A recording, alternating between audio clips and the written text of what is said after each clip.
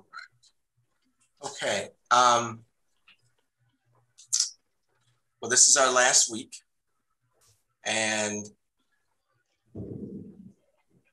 I'm prepared to sum all this up. And but before I start with the final bits of study, I want to share something from the New Testament and the New Testament era about this truth that I don't think I've shared yet. So you'll bear with me. You all should be able to see this. Okay, can y'all see the screen? So this is a person, a Roman. I don't see it. I don't see it. You don't? I did, but now I only see a white line down the middle of the page. Hold on. Right. How about now? Yes, we see it. Awesome. Yes. Okay. Tacitus is a Roman, and he was I believe he was a writer, a historian. And I just want to read a portion of what Tacitus has written on the Jews. It's in the highlighted area here. I'll start at I'll start a little higher. A few authorities hold that in the reign of Isis, the surplus population of Egypt was evacuated to neighboring lands under the leadership of Hieronymus and Judas. Many assure us that the Jews are descended from those Ethiopians who were driven by fear and hatred to emigrate from their home country when Cephas was king.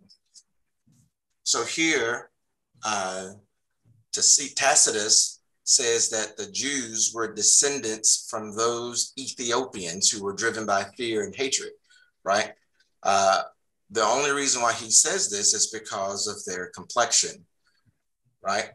There are some, who say that a motley collection of landless Assyrians occupied a part of Egypt and then built cities of their own, inhabiting the land of the Hebrews and nearer parts of Syria.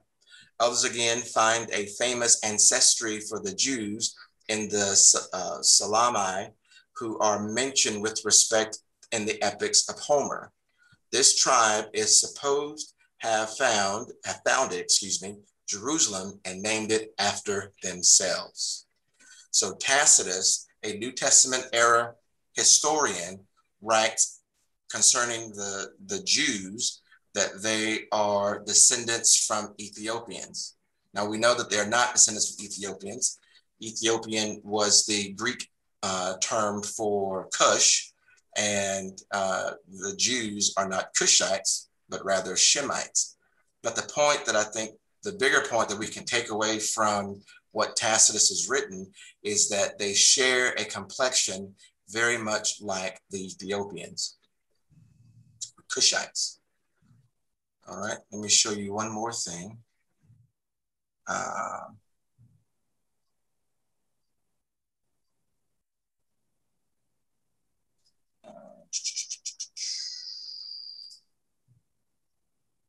All right, and share. Oh, wrong thing. Let's try this again. Share that. All right. I think it's verse 38. All right. So in Acts 21:38, Paul is in Roman custody because of the Jews, and while he is being taken to the hold, Paul starts speaking to the guard. Verse 37 says, and as Paul was to be led into the castle, he said unto the chief captain, may I speak unto thee? Who said, canst thou speak Greek? Art not thou that Egyptian, which before these days madest an uproar and leddest out into the wilderness 4,000 men that were murderers? You see that? This Roman mistook Paul for an Egyptian. Art not thou that Egyptian? And I know that we've gone over this time and again, but the only way that Paul could have been mistook for an Egyptian is if he shared the same complexion as the Hamites. Okay. Okay, so I just wanted to share that with you. Just a couple things from the New Testament era.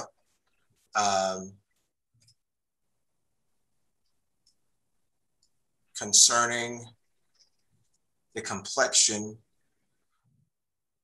of Hebrews. All right. And so now I'm going to get into the study. So now what? We've gone through all of this material. And so what does it all mean? And so I'm just going to go through this document. You guys can read along with me. In the previous articles, we've shown how Ham was the father of the dark races. If you'll remember, that's a direct quote from Zondervan Bible Dictionary, where they said that Ham was the progenitor of the dark races, not the Negroes. His children, Cush, Mizraim, Phut, and Canaan, are listed as nations in Genesis 10. These names correspond with Ethiopia, Egypt, Libya, and the land of Canaan, or what is now Israel. All these nations reside on the African tectonic plate and extends into Asia. Again, this is the geotectonic map showing Africa, the African plate continuing into Asia and the Arabian plate continuing along the Persian Gulf. Okay. We show how Ham, Shem, and their descendants share the same physical appearance. In fact, everyone in the region shares similar physical appearance. Consider the following. According to Genesis, humanity only spread out over the earth after the flood. Before this, the 9 generations after Adam lived in Eden, the area the garden was located. After the first couple were expelled from the garden, they lived in this area. The book of Jasher was written by a Jewish rabbi in the medieval period and purports to be the ancient book of Jasher referred to in the Old Testament. It claims that in the days before Noah, God sent the flood to the antediluvian people to warn them of their wicked ways. Jasher 2:6, and the Lord caused the waters of the river Gihon to overwhelm them, and he destroyed and consumed them, and he destroyed the third part of the earth. And notwithstanding this, the sons of men did not turn from their evil ways. Their hands were yet extended to do evil in the sight of the Lord. The Gihon, as stated in Genesis, was the river that compasseth the whole land of Ethiopia, as we've discussed before. The word earth in Hebrew is eretz. It can mean the whole earth, ground, region, or inhabitants. The only way a third of the inhabitants of the earth could have been killed by Gihon flooding is if all of humanity was imagined to have lived by that river. If they meant a third of the region of Eden, then it must have been located in the neighborhood of Cush. Either way, it makes all biblical figures from Adam to Noah East Africans. All right. The Shemites. Noah's children, Ham, Shem, and Japheth, were East Africans. The descendants of Shem moved to West Asia, while the descendants of Japheth moved to the vast region of Eurasia. In Eurasia, the black Japhethites turned white. This probably happened by giving birth to white babies with straight hair, as in the picture below. These babies were not albinos, although it is rare. This still happens among sub-Saharan Africans to this day. The picture is of a Nigerian family with a white baby who has straight blonde hair. The Shemites became the Aboriginal West Asians like the Elamites and Black Syrians. Nimrod, the son of Cush, followed the Shemites to West Asia and set up camp in southern Mesopotamia. See the Black Summer trilogy. Later, the Japhethites moved from Eurasia to this region. This led to a gradual whitening of the West Asians during antiquity. See Unmistakably Black, Sculptures and Paintings from the World's First Civilizations by Anu Mbantu, Pomegranate Publishing, 2013. Here is a black Elamite Persian and a white Japhetic Persian. Here is a Mara man with complexion contrasting the white costume he's wearing. I don't know how many of you have seen the movie 300, Gerard Butler. Russell Crowe. No, Russell Crowe wasn't in 300. 300 was the folks from, anyway, in the movie, there were a group of folks that were called the Immortals. They had wore masks on their face, and they were supposed to be the most deadly fighters the world has ever seen. Well, Freeze of the Royal Guards of Darius I from 522 to 486 BC called the 10,000 Immortals. Look at their complexion. Look at their hair. From the Ishtar Gate, the 8th gate, to the inner city of Babylon. Okay. From Shem also came Eber, the father of Joktan. The latter was the father of the Aboriginal people of Arabia, who can still be found in parts of central, southern, and eastern Arabia, speaking South Semitic languages like Mahri and Shahari. They are of obvious black descent today, as seems evident from their pictures, with hair resembling that of first Australians. This strongly suggests Joktan, Eber, and Shem were supposed to be black in the mind of the original authors of Genesis. Abraham was descended from Shem and Eber, which strongly suggests that he too was black, according to the story. His grandson Jacob used stones for pillows, suggesting that his hair was thick and afro enough to form a comfortable cushion between his scalp and the rocks. Jacob's son Joseph was mistaken for an Egyptian by the rest of Jacob's family after being sold into slavery in his youth. Jacob's distant descendant was Moses, who was also mistaken for an Egyptian in Midian. Moses had his hand turn white as part of an impressive miracle, turning type 6 skin into type 1 skin would be the most impressive miracle. In other words, turning it from dark complexion to white complexion. This strongly suggests that Moses had a complexion like Naomi Campbell's. See the Ancient Black Hebrews, Volume 1. The logic of the Hebrew Levitical laws exclude types 1 through 4 from the general complexion range. We talked about that a bit last week. Okay. The Nazarites were described as red like earth, clearly a dark red, which came to approximate a coal black as a result of famine. Speaking of that, we know that David, the scripture says, was ruddy, right? And the pictures that I've seen growing up, looking at my mom and dad's Bible with pictures in it, was a picture of a rosy-cheeked boy because of that word ruddy.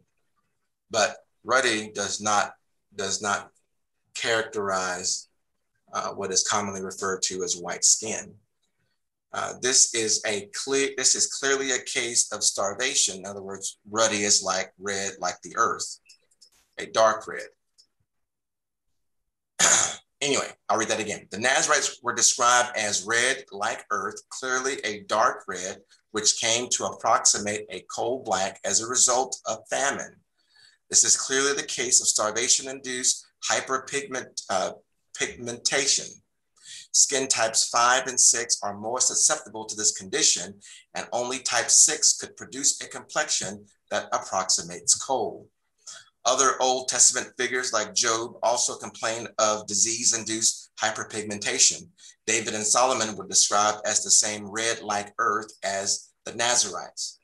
All of this tells us that the ancient Hebrews of the Old Testament were a black people like other Aboriginal peoples of West Asia. It gives credibility to the many paintings of Black Christ and Madonna that can be found in the oldest churches of Europe and Asia Minor. It also places in context some of the images found in early medieval synagogues in West Asia and Europe. When we consider the geographical context of Israel in relation to Africa and Europe, there is nothing surprising about this. from Gert Mueller's The Ancient Black Hebrews, Volume 2, The Forensic Proof Simply Explained. All right, so now what? If we are the chosen, the children of Israel, the people of God, why are we in these terrible conditions? Why are we treated like animals and in fear every time we leave our homes? Why does the Almighty treat us this way? And what can we do to change it? In light of this evidence, what does the Most High require of us? We need to understand that our ancestors and we ourselves have not walked in the ways of the Almighty. We have not obeyed the commandments of Adonai Elohim, the Lord God.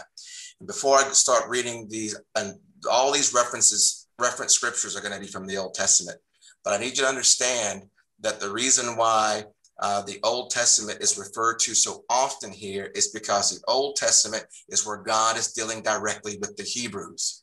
In the New Testament, God is dealing with the church. Unfortunately, the Hebrew people, because Jesus came to them first, he told the woman at the well that salvation is of the Jews. But the Jews rejected Christ. That is, our forefathers rejected Christ. As a result, the scripture says in the 21st, I believe, chapter of Matthew, that God is going to take the kingdom from the nation of Israel and give it to another nation that will render him the fruits in their season. And that was the introduction to the times of the Gentiles. The Gentiles are largely responsible for the propagation of the gospel around the earth, not the Jews. We need to understand that our ancestors and we ourselves have not walked in the ways of the Almighty. In Leviticus 26, it reads, "But if ye will not hearken unto me, and will not do all these commandments, and if ye shall despise my statutes, or if your soul abhor my judgments, so that you will not do all of my commandments, but that you break my covenant, I also will do this unto you. I will even appoint over you terror, consumption, and the burning ague that shall consume the eyes and shall cause sorrow of heart. And ye shall sow your seed in vain, and your enemies shall eat it. And I, says God, will set my face against you, and you shall be slain before your enemies, that they that hate you shall reign over you, and you shall flee when none pursueth you." Leviticus 26, 14 through 17. Because we have lived in disobedience to the instructions and commandments of the Most High, and since we despise the Almighty's laws and judgments, we are suffering the consequences of our disobedience. We are suffering the consequences of our disobedience. We are suffering because our fathers provided a pattern of disobedience, and we are following in their footsteps. For that, the Most High has said he would levy certain punishments and curses against us. "But it shall come to pass, if thou wilt not hearken unto the voice of the Lord thy God, to observe to do all his commandments and his statutes, which I command thee this day, that all these curses shall come upon thee and overtake thee." Deuteronomy 28, 15. "The Lord shall cause the pestilence to cleave unto thee, until he have consumed thee from off the land whither thou goest to possess it. The Lord shall smite thee with a consumption, and with a fever, and with an inflammation, and with an extreme burning, and with the sword, and with blasting, and with mildew, and they shall pursue thee until thou perish. Then the Lord will make thy plagues wonderful, and the plagues of thy seed, even great plagues, and of long continuance, and sore sickness, and of long continuance. I also will do this unto you. I will even appoint over you terror, consumption, and the burning ague that shall consume the eyes and cause sorrow of heart. And you shall sow your seed in vain, for your enemies shall eat it. And I will set my face against you, and you shall be slain before your enemies. They that hate you shall reign over you, and you shall flee when none pursueth." Again, Deuteronomy 28, 21, 22, and 58. Leviticus 26, verses 16 and 17.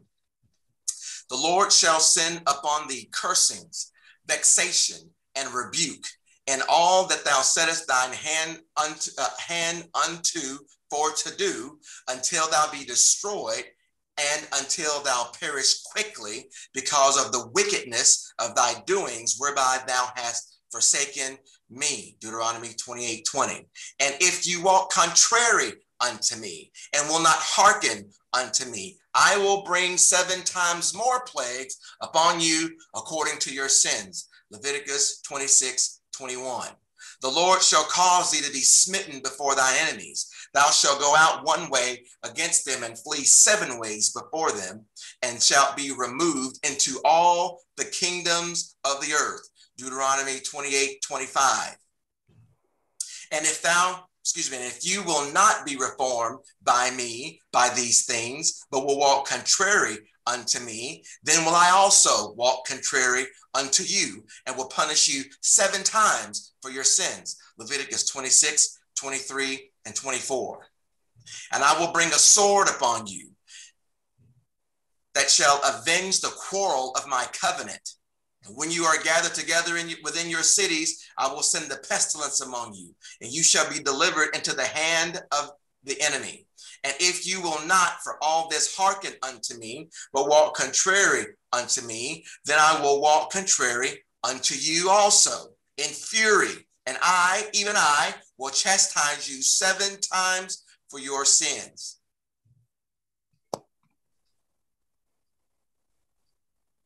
If you don't think you're being chastised, just keep looking at these images. Thou shalt betroth the wife, and another man shall lie with her. Thou shalt build a house, and thou shalt not dwell therein. Thou shalt plant a vineyard, and shalt not gather the grapes.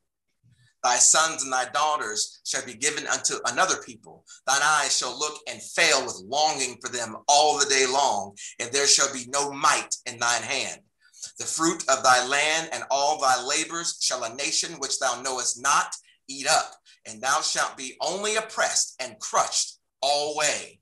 The Lord shall bring thee and thy king, which thou shalt set over thee, unto a nation which neither thou nor thy fathers have known, and there shalt thou serve other gods, wood and stone. You see, we had a proclivity to serving other gods. Idolatry seemed to be part of our leaning. Every time God would show himself mighty, the pillar of cloud, the cloud by day and the pillar of fire by night, manna falling out of heaven, the Red Sea parting, and for all of that, we continued to follow after and chase after other gods. Well, he said that he was going to make us a proverb and a byword. Don't let these pictures fool you. These are actual pictures that were used to describe us in a not so distant past. And thou shalt become an astonishment, a proverb and a byword among all nations, whither the Lord shall lead thee.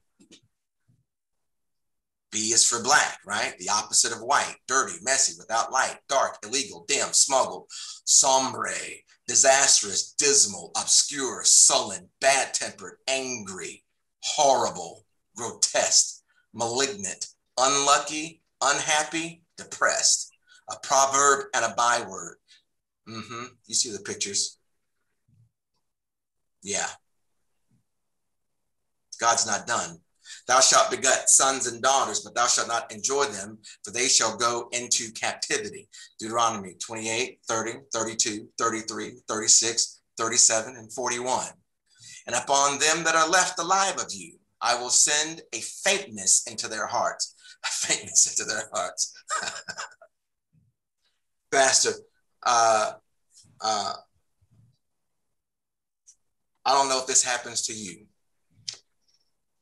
but it doesn't matter how much I am obeying the speed limit, how much I am obeying the laws of the land. Every time a police officer gets behind me, just for a second, I have a little twinge, just for a second, that passes away, but just for a second it's there. The scripture says he's going to send faintness into their hearts in the land of their enemies. And the sound of a shaken leaf shall chase them, and they shall flee as fleeing from a sword, and they shall fall when none pursueth. Always looking over your back. Huh? What was that? And they shall fall one upon another, as it were before sword, when none pursueth. And you shall have no power to stand before your enemies. And you shall perish among the heathen, and the land of your enemies shall eat you up. And they that are left of you shall pine away in their iniquity in your enemies' lands, and also in the iniquity of their fathers shall they pine away with them. You shall be few in number, whereas you were as the stars of heaven for multitude, because thou wouldest not obey the voice of the Lord thy God.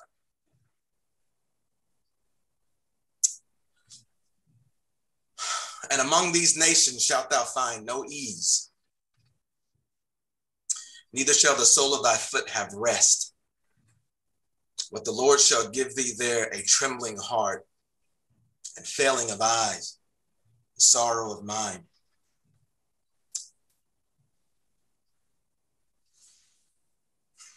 And thy life shall hang in doubt before thee. Thou shalt fear day and night, and shalt have none assurance of thy life. Leviticus 26, 36 through 39, Deuteronomy 28, 62, 65, and 66. Thy carcass shall be meat unto all fowls of the air, and unto the beasts of the earth, and no man shall fray them away.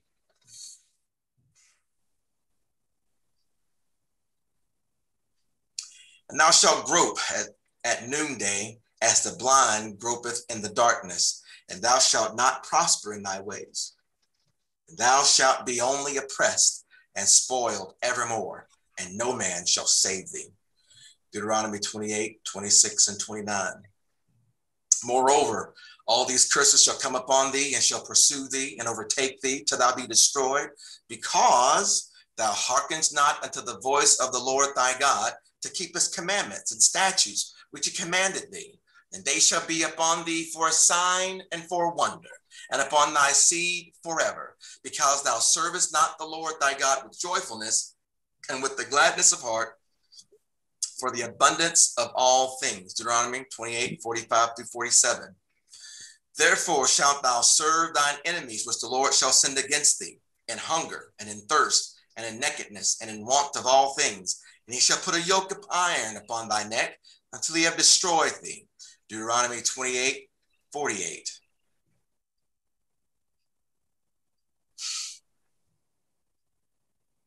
The Lord shall bring a nation against thee from far, from the end of the earth, as swift as the eagle flieth, a nation whose tongue thou shalt not understand, a nation of fierce countenance, which shall not regard the person of the old, nor show favor to the young. If thou wilt not observe to do the words of this law that are written in this book, that thou mayest fear this glorious and fearful name, the Lord thy God. Deuteronomy 28, 49, 50, and 58. And the Lord shall scatter thee among all people from one end of the earth even to the other. And there shalt thou serve other gods, which neither thy fathers which neither thou nor thy fathers have known, even wood and stone. Deuteronomy 28, 64. And the Lord shall bring thee into Egypt again with ships, by the way, whereof I spake unto thee. I want to give just a little clarity on this passage. It says he shall bring you to Egypt again with ships. Now, number one, Egypt is connected to Israel. There was no way to get to Egypt. There was no way, no need to get to Egypt by ship. However, the word Egypt means house of bondage. And the Lord said he will bring thee into Egypt again with ships. So we were carried away to the house of bondage. That's why you have this image of the back of a dollar bill. By the way whereof I spake unto thee.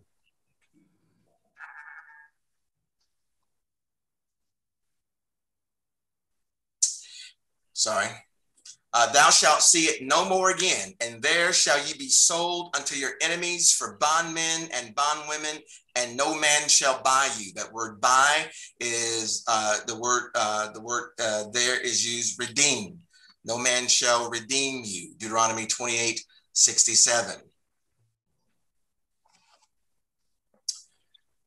So what's the remedy?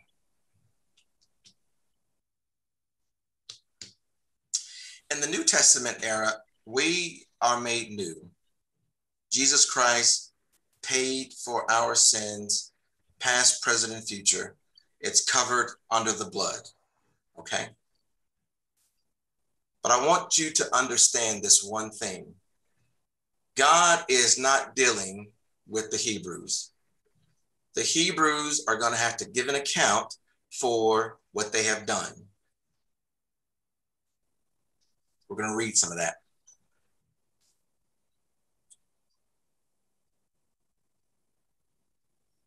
So the remedy is we need to repent. If they shall confess their iniquity and the iniquity of their fathers with their trespass, which they trespass against me, and that also that they have walked contrary unto me, and that I also have walked contrary unto them, and have brought them into the land of their enemies. If then their uncircumcised hearts be humbled, and they then accept the punishment of their iniquity, then will I remember my covenant with Jacob, and also my covenant with Isaac, and also my covenant with Abraham will I remember, and I will remember the land. The land also shall be left of them, and shall enjoy her Sabbath, while she lieth desolate without them. And they shall accept the punishment of their iniquity, even because they despise my judgments, and because their soul abhorred my statutes.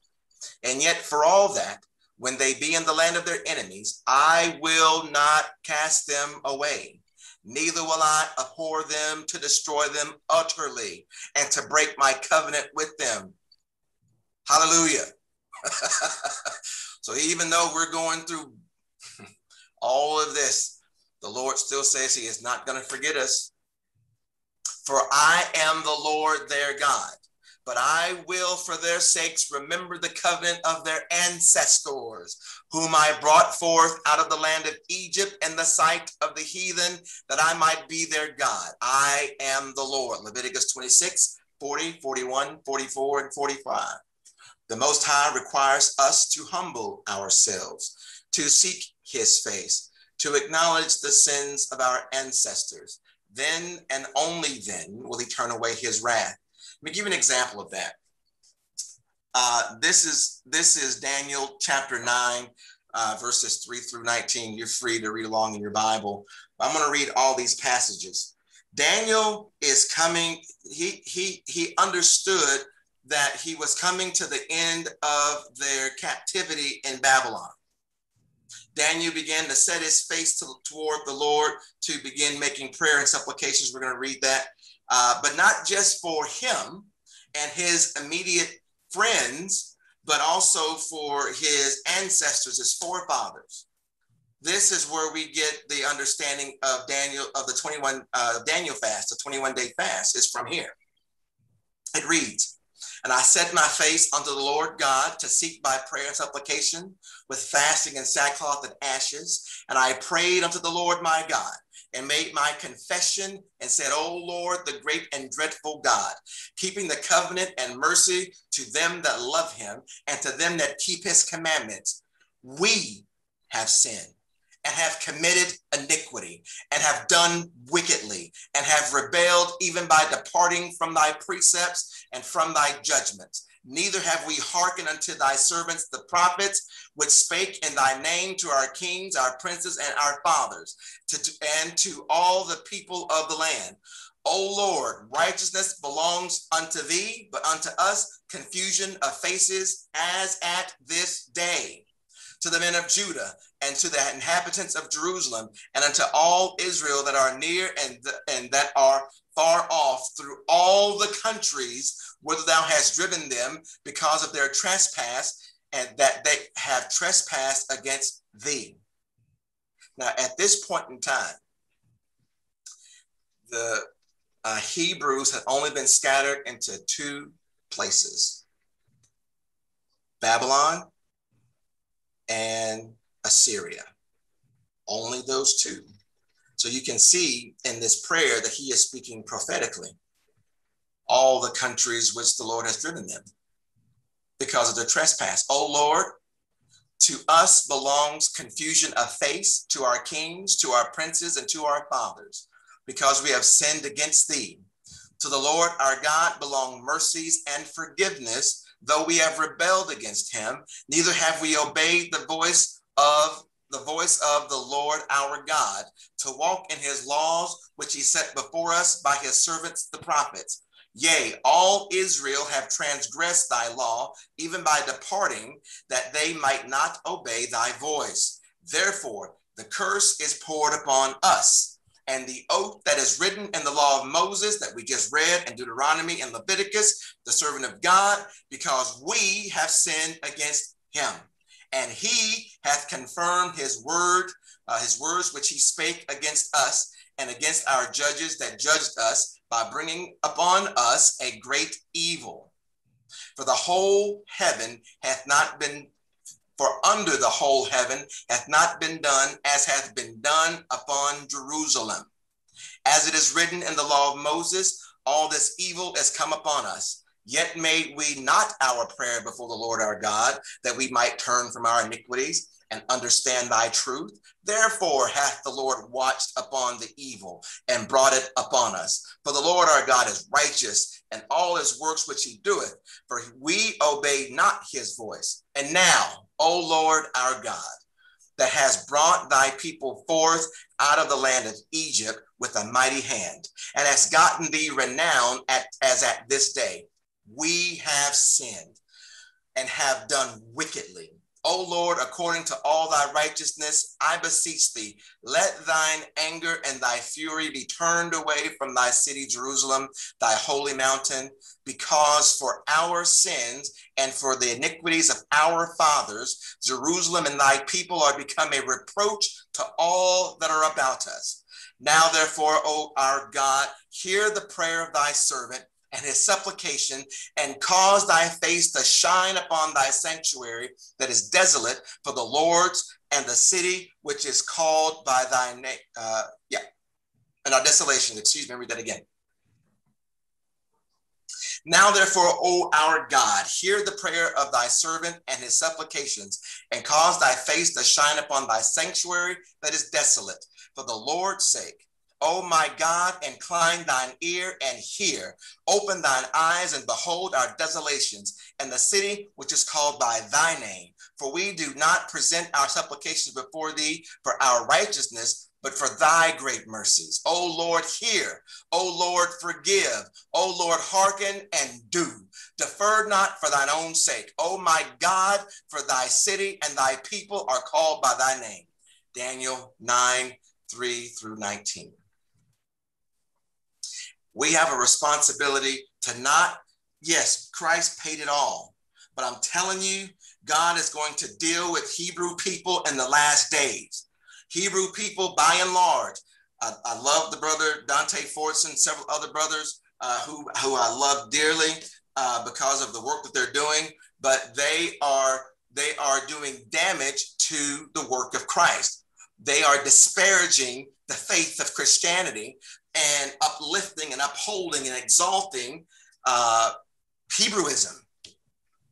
God hasn't called us to do that, but God has called Hebrews to repent, not for ourselves only, but for the iniquity of our fathers.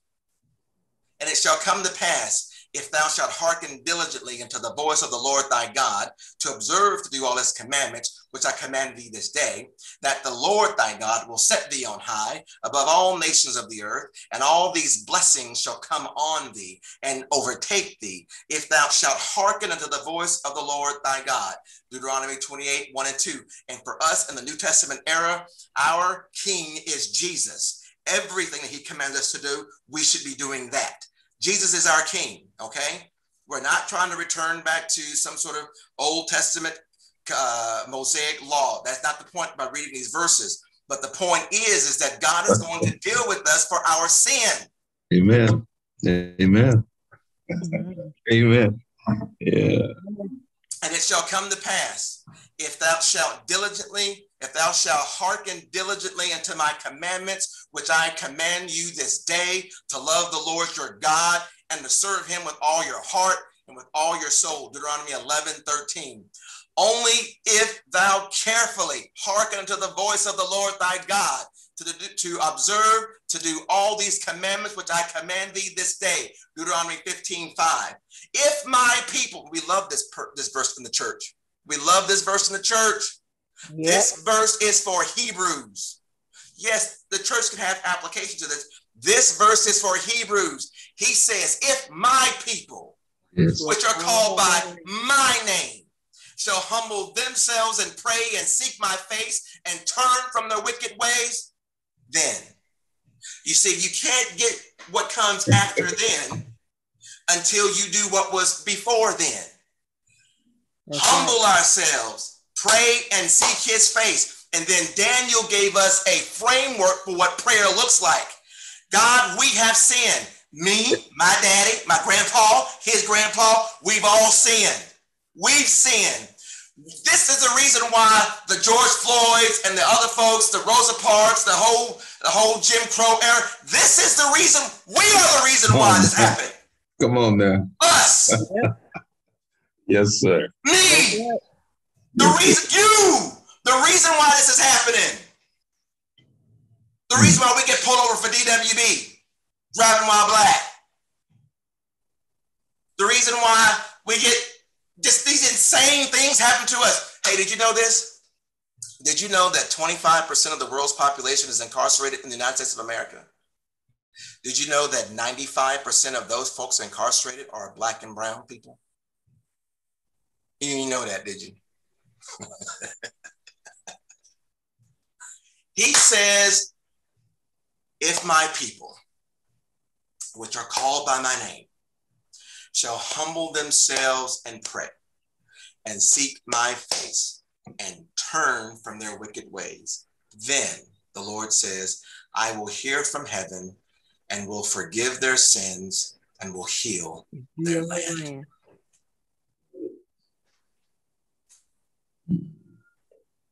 Now, Louis, if we all don't do that, what's going to happen? Is that required by everybody to do that?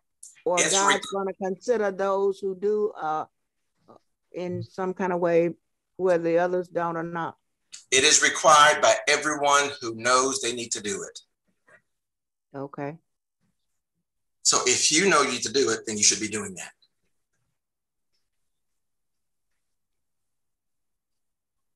This should be a regular, continual prayer. Because guess what?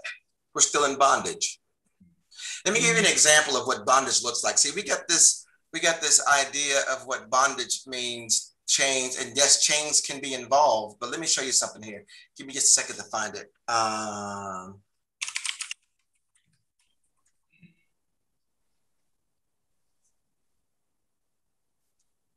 It's not there. Okay, so.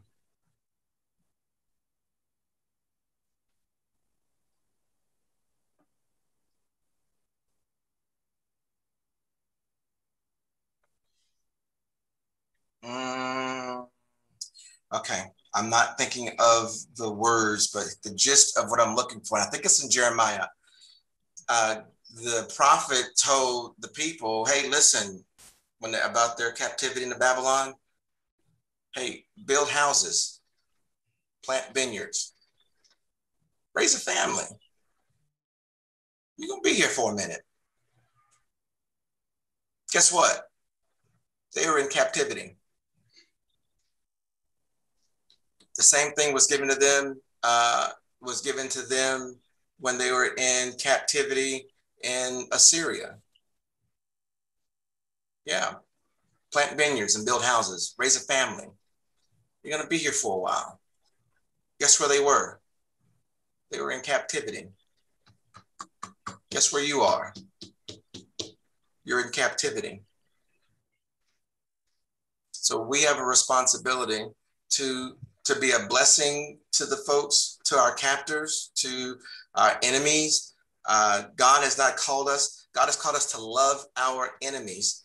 He said that that if your enemy ask you for your coat, give him your cloak also. That's, I don't know. He said turn the other cheek. That's what he said. This is how we're going to demonstrate who we are in Christ in the land of our captivity. The situation that we're in is not going to change until we do. Yes, Jesus paid it all. Christ is our Lord and Savior. Yes, yes, yes, yes, yes. Jesus is our King. Jesus is our Lord. Yes, yes, yes. But the reality is, God is going to continue to deal with his people. If you read the rest of Daniel 9, in fact, just the whole book of Daniel, you'll see where God is making reference to future times where he's going to be dealing with Hebrews. God is not done with us yet. He's not done. What we need to be doing is preparing for what's coming in the future. As much as we can, where it makes sense, let's have conversations. I'm talking to my family about this, my sisters and brothers, and my children have already pretty much indoctrinated them into a lot of this. They don't all understand it or believe it even, but still, tell that grandbaby who she is. Raise her with the knowledge of who she is, right? We have a responsibility to our people for Jesus' sake. All right, it's 8:03, and I am done with the lesson, as it were. Bro, let me tell you something. As you were Preaching. As you was preaching your sermon. Yes. And I'm gonna tell you this. So much emotion. Yes. It's hard not to stirred within me. So much sorrow. Yeah. Yes. Yes. And I just, the undeniable truth. And I say, and I want to say this to you, Lewis. Preaching is it is a court. Every Sunday, I stand before a jury. Yeah. And we attempt as preachers to present our case, and then we lay out our closing argument. Amen. You laid out your closing argument. Yes, I agree. Meticulously. Praise the Lord. And I want to say that if I was on that jury, okay, you'd have my vote. So, I mean, that's right. I mean, man, so much emotion. Does anybody else feel the same? I mean, I was as he was going through laying out the chronological detail. Anybody else feel the same? Can I hear from anybody? Can I hear from some other folks? I could hear the emotion even in Lewis, because even he got very emotional as he was presenting it. But it was there. So I can tell you, for me, I texted Calandria. I'm like, wow, like my mouth is open. But I'm a very visual person, and so with the visuals along with his presentation, it makes it real. And you're like, wow, like this is recent. This is recent. It's going on. My mouth is open. Yeah. And I love how at the conclusion, you laid out the posture of of us as Christians, really, how we should posture ourselves at that. It's foolishness to try to engraft ourselves into a Hebraic system, and because we are Christians, right? Christians. We are Christians. And I think that is so important. That is probably one of the most important messages here. But the way you laid out this truth, Lewis, I'm really tripping. Does anybody else wonder how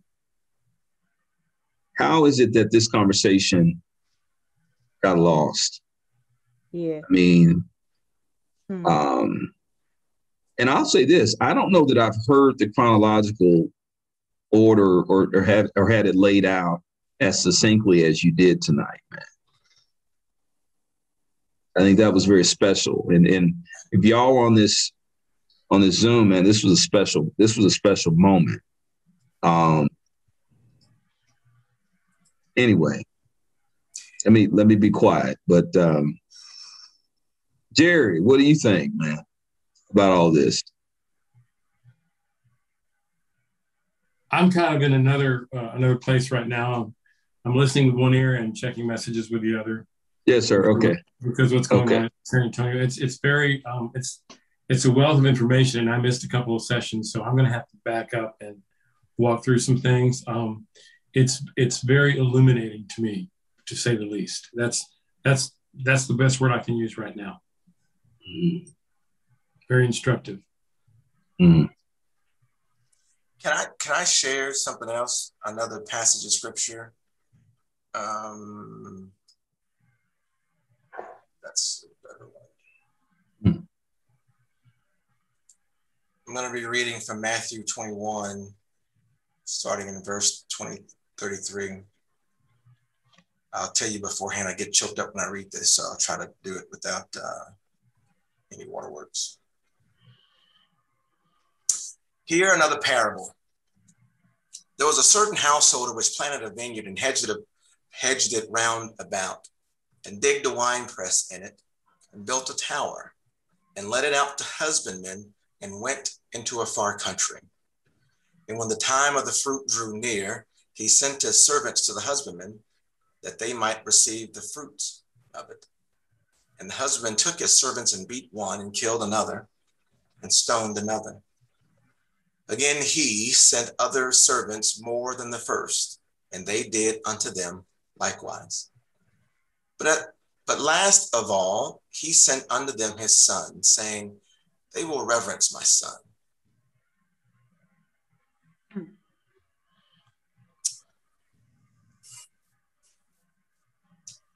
But when the husbandmen saw the son, they said among themselves, this is the heir. Come, let us kill him, and let us seize his inheritance. They caught him, cast him out of the vineyard, and slew him. I want to go back and help with some understanding of what we've read so far. The certain householder is the Most High, God the Father, which planted a vineyard, hedged it round about, digged a winepress, built a tower, and let it out to husbandmen. The vineyard was Israel. The husbandmen were the leaders of Israel, and he went back into a far country. When the time of the fruit drew near, he sent his servants, that is the prophets, to these husbandmen, the leaders of Israel, that they might receive the fruits of it. And the husbandmen, that is these leaders, took his servants, that is the prophets, beat one and killed another and stoned another. So now that we have an idea of what's going on, in verse 40, we know who the son is. That was Christ. Verse 40, when the Lord therefore of the vineyard cometh, what will he do unto those husbandmen? This is what the current leadership in Israel said. He will miserably destroy those wicked men and let out his vineyard unto other husbandmen, which shall render him the fruits in their season. Jesus said unto them, did you ever read in the scripture, the stone which the builders rejected, the same has become the head of the corner? This is the Lord's doing, and is marvelous in our eyes. Therefore I say unto you, Israel, unto you, Hebrews. This is what I'm saying unto you. The kingdom of God shall be taken from you and given to a nation, bringing forth the fruits thereof. And whosoever shall fall on the stone shall be broken, but on whomsoever it shall fall, it will grind him to powder. Our forefathers, our forefathers,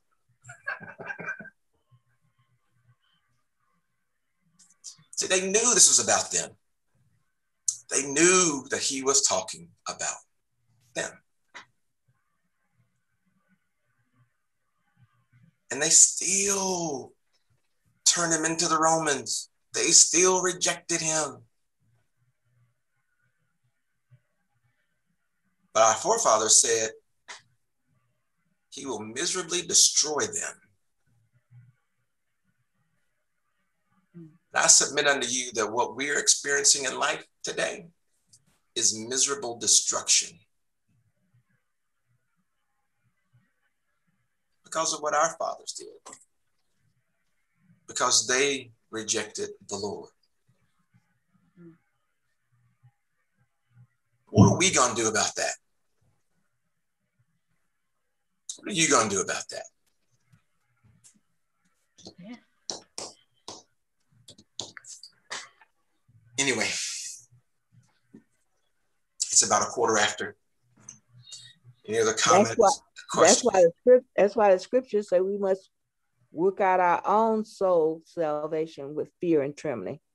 So we have to be about his business. Otherwise, we don't have a chance. I'm going to tell you, the stakes are much higher than we realize. The time is much closer than we realize.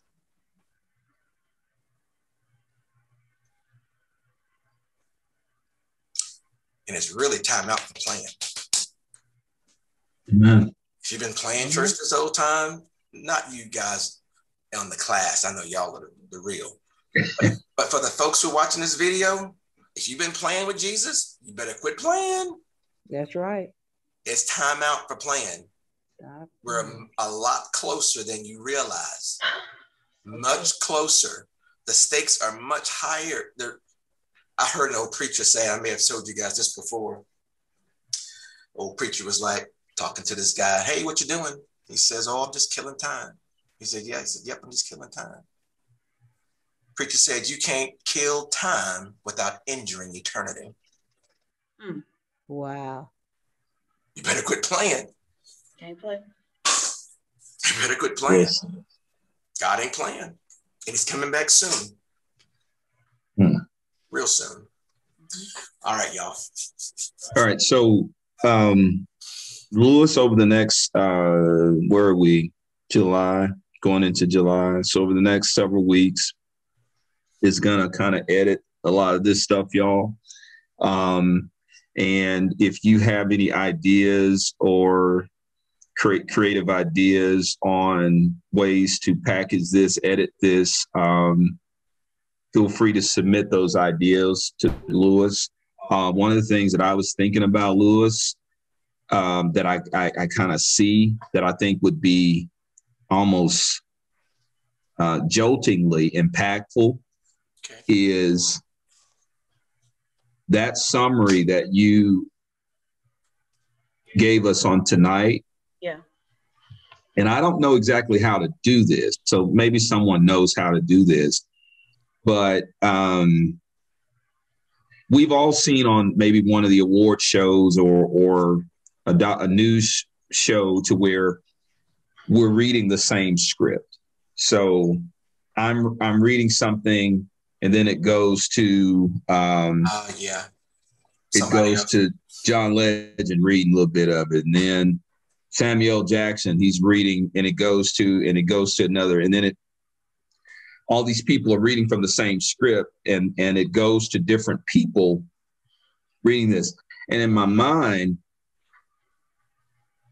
I would love for us to capture on video that closing argument, and for you to get participants from your lecture series group, everybody to read through that whole deal captured on video. And I'd love to also get some youth, maybe Brandon, Shatara's son, Matthew. I'm thinking even younger. Think of the impact. Think of the impact. If we can get some young folks that really know how to articulate themselves, I'm talking about elementary age that can really articulate that and read through that document. Think about how impactful that is. And if you can go through and isolate that and piece it together. Oh, yeah. Yeah. Does that make any sense, anybody? Does y'all see what I'm saying? Yeah. Okay.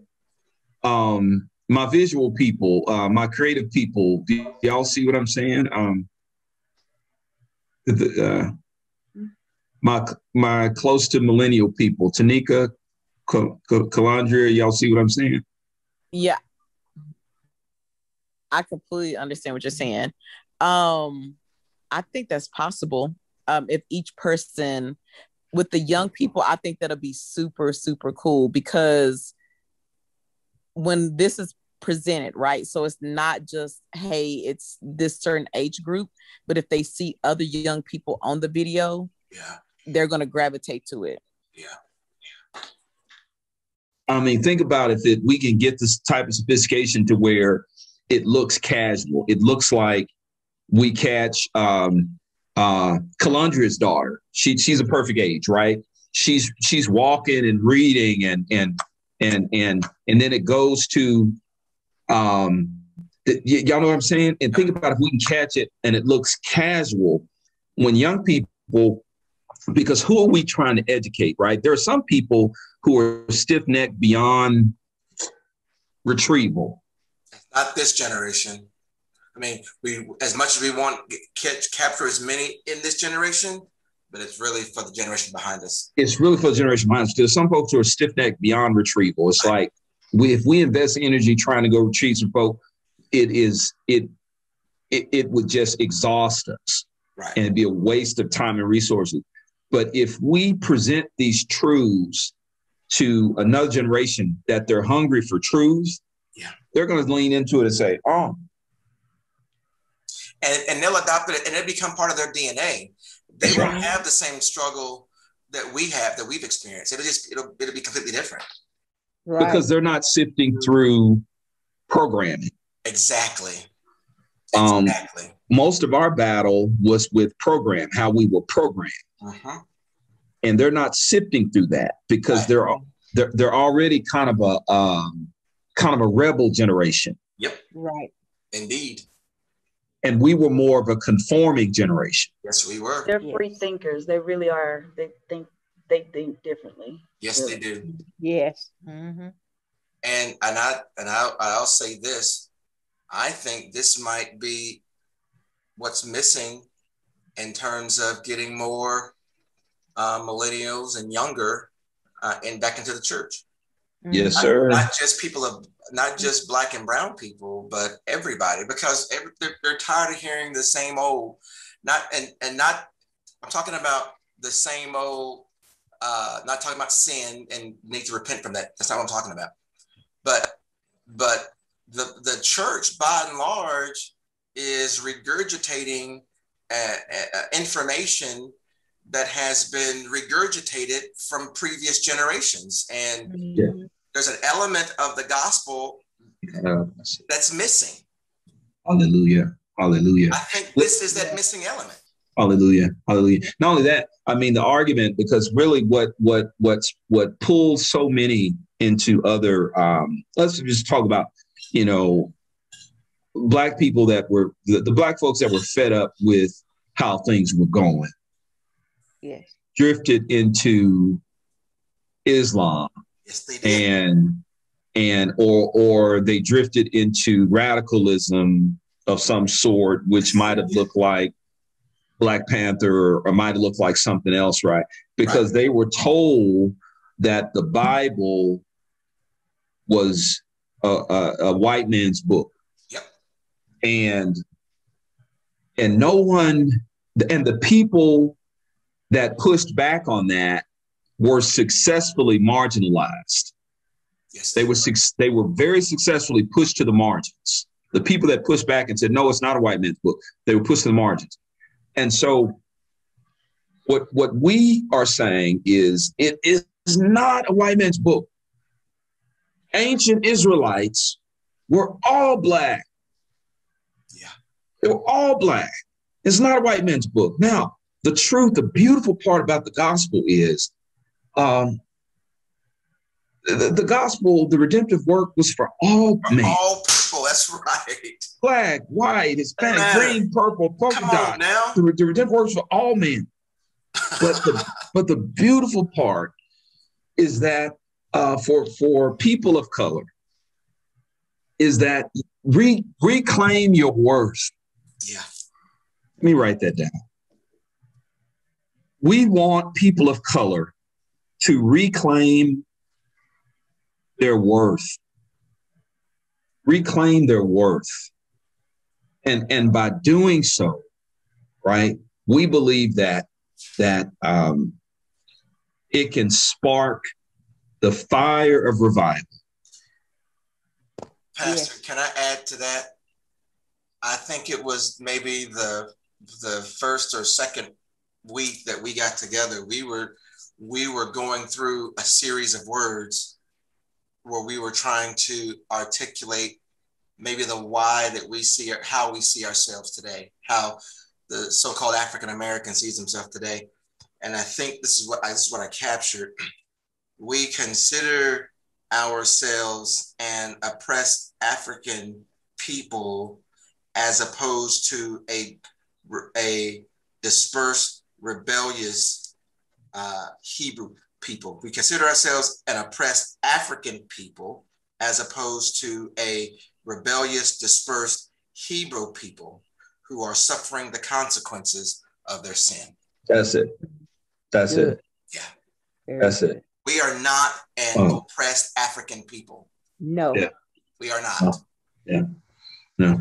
So we've got so Louis, and I know your wheels are turning, you'll go to the editing process and all that kind of stuff. And I know people will send forth ideas, but that one idea that I brought forth about getting different age groups, even what is her name? I can't remember her name right now. The mother and daughter always come to church, Hispanic.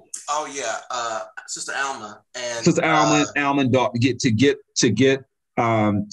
could we get diversity and Pastor Stacy Adon to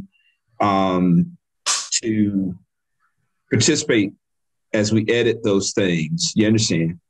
And it needs to be professional, right? So this can't be iPhone type stuff. And so whatever investment and maybe that we have to make to get quality, teleprompter type stuff, right? So there is an app where you can copy and paste that entire text into an app so that it rolls. Teleprompter, you know? And so maybe that's, yep. No. And so I don't know who to have that conversation with, but maybe, you know, we can have that conversation offline. Anyway, Louis, great job, man. This was phenomenal. Praise the Lord. Yeah. Great. And so. Excellent job. Yeah. So much. Very good. Phenomenal job, man. So y'all stay tuned. This is going to be exciting as we package this, and we're going to push this out. And is this going to be a free offering? I'm still battling with that. Certainly it's going to be free for our church, but as we offer this to this lecture series, I think it's a value. I don't know. What do y'all think about that? Is it a free offering, or is it a 7-part lecture series that we offer for a dollar amount and that people, what do y'all think? Pastor, I think as it get prepared and we go over the kinds of procedures we're going to use and the things that's going to be inclusive, then we can decide as we go along whether it should be a dollar amount or what. I think so. That's a lot of research and everything that was put into it. So that's a lot of work. Yes. And sometimes dollar amount communicates value to people, right? Exactly. So that's right. Just a thought. And I guess we're going to pray about it too. With some of the information that you have that you shared with us, if we make a video or you make the video, and are there copyright issues putting them in the video? Oh yeah. Yeah. So there's well, you have to look at all of those types of things. Yeah. That's true. That is very true. You talking about certain images and things of that nature? Images and documents stuff pulled up and whatever. So if he uses them in the video and then sells them, may need to be careful about copyright infringements and things. Oh, so it would be easier to do it, and maybe it all remains under the nonprofit sphere, and we can simply say, you know, if you've been blessed by this offering, you can support this ministry in this way. Right, make a donation or something. A donation, yeah, yeah. That's good. Yeah, we can work those details out as we go. So, all right. Wonderful. Gary, how's your friend? Still waiting to hear. I'm just putting it out on Facebook and a few other close friends that I want to be aware. Okay. I'm sure we'll hear something a little bit later. They call the entire family to the hospital, so that's not generally a good thing. Right. He had been getting better. One of his lungs was improving. The other one was not. And then his oxygen saturation they got him down to like 60%. But it was back up to 90 again. And so it's been real dicey for the last couple of days, his son said. And he's pretty much an icon in Latin American Christian music. He's mentored, and many have followed in his footsteps, thousands and thousands of people. So it's a big deal. Amen. Oh, what's his name again? Rudy Rodriguez. Rudy Rodriguez. Yeah, Adon actually is a huge fan of his from back in the day when Adon grew up listening to our music. His parents played our music and the music we played back then growing up, and they sang those songs in their Hispanic churches growing up. So he's kind of mentored Adon, I guess, in a way too. Adon really looks up to him. So well, we'll remember him in our prayers. Guys, thank you so much for the opportunity to share this material. I am humbled by the opportunity. And I'm very, very grateful to the Lord for making a way to do so. Angela, will you close us in prayer? Oh, okay.